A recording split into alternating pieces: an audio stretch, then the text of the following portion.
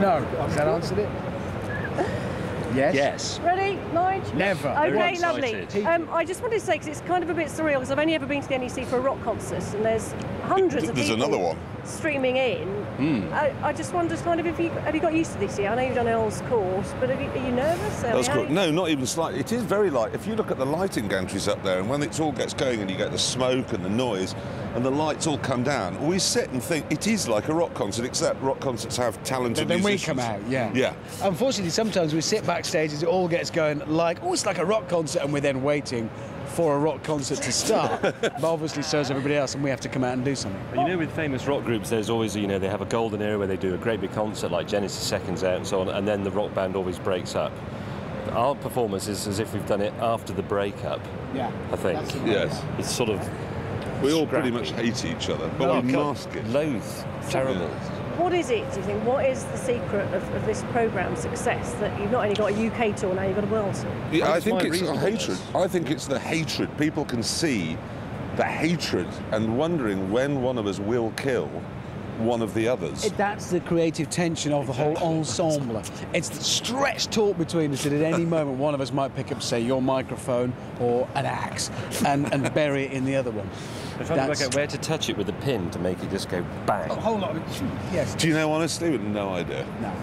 why people tune in? It is last of the summer gear, as it should be called now, because it's just three old men who fall over and catch fire. It has been such a shock because, I mean, when I joined, what, 5 years ago, 6 years ago, it was a job, and a job I'd always wanted, and I was very, very excited, but it wasn't supposed to be a career and then become this. It's just gone berserk, and we just keep trundling on. I have to say, I didn't join until Series 2, and prior to that it was really terrible. You've got lots more women watching now, haven't you? I'm a 41-year-old mother of 3. I never used to watch Top Gear. I watch Top You're Gear now. not 41. I've just rung my childminder. She's even older than me. Who she watches Top Gear. Have you sort of consciously gone out to get a wider audience? Well, why else would you have him on? Yeah. Give me another good... Just think of... Right, 1, women really like him. 2... Run out of reasons that's at that it, point, isn't it? Pretty much. It's my sparkling intellect. No, we've always had a strong female following because women have always loved cars, and because the programme itself isn't... Women don't nerding. love cars. It's Well, like saying all men love cars.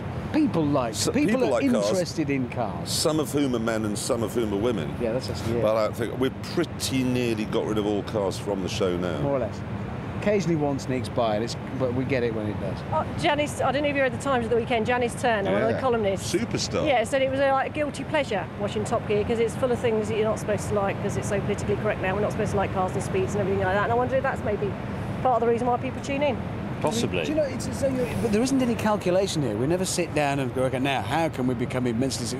we do what we do because that's how it comes out. Am I right? I mean, it's not as though there was any careful calculation as to, right, if we do that, if we put in a bit of this, then we'll get a 50-50 audience. And we never sit around thinking how we can be politically incorrect either. I think we just are. Well, I'm Aren't we, Rick?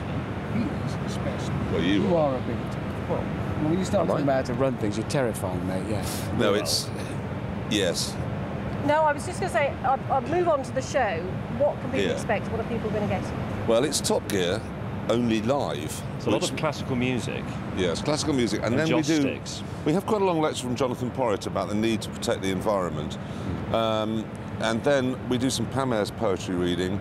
James does a really good classical music thing. He does, what do you remember? You do the bark. I do the bark, and there's also some film of Wales. Yeah, on Wales the screens song. at the back. No, Spectacle. It's wait. It's mostly men doing donuts. There's a lot of noise. There's and some amazing that's what stunts. got it all wrong. Lots of It's a lot of precision driving, smoke, bangs, noise. The Stigs here doing driving that you simply wouldn't believe. I don't know why I'm telling you all this. It's sold out. It has been for weeks, but nevertheless, it's absolutely amazing to watch the driving. And then we three do some driving. That doesn't go quite so well, usually. It's just the cocking about that you have on the television, only live. I've got just two more questions, because you're in Birmingham. I've got to ask you about Birmingham cars, Jaguar, Land Rover, Morgan. How do those... Morgan's not Birmingham. Well, He's Midlands. Birmingham. West Midlands, I know it's Morgan. Yes. Well, Malvern. I told my sister she was at school in the West But I've got to ask you Midlands. these brands, how they sort of stand up to all the other brands you like. Well, that's going to take a long time, isn't it, really? Jag and Land Rover are fantastic. I'm driving a Nissan off-road car, well, not really an off-road, an SUV, and you're just driving along thinking, why would anybody not buy a Range Rover? and buy one of these. It's only when you drive the opposition you realise just how good Range Rovers are. Very good at it. They're not very good. They are massively far ahead of anything else. And the Jaguar XKR. We've decided we'll buy one this week Yes. if they just do a little something for us, but we can't reveal what that is because That'll it'll be on the spoil the show. programme. Yeah, I hope they do it. won't be Actually, on no, the it show. won't be on the show. Will it? One last question. I've got Australian TV here filming me, filming you.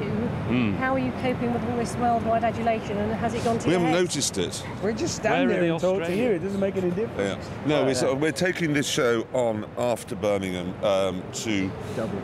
Yeah, to Ireland, and then it's South Africa, Australia, New Zealand, Hong Kong, and there's lots of other places wanted as well, because Top Gear is now a bona fide export success. I mean, it is a money spinner. You know, it's something about which you might not like it, but you can be proud of it, because it does do. It is. We might not have much of a car industry left, but we've got a good car program. So It's what Lord Young used to say is good for UK PLC. Yes. In about 1987. yeah, Right, well, thanks very much. All the very my best. pleasure. Thank you. Thanks.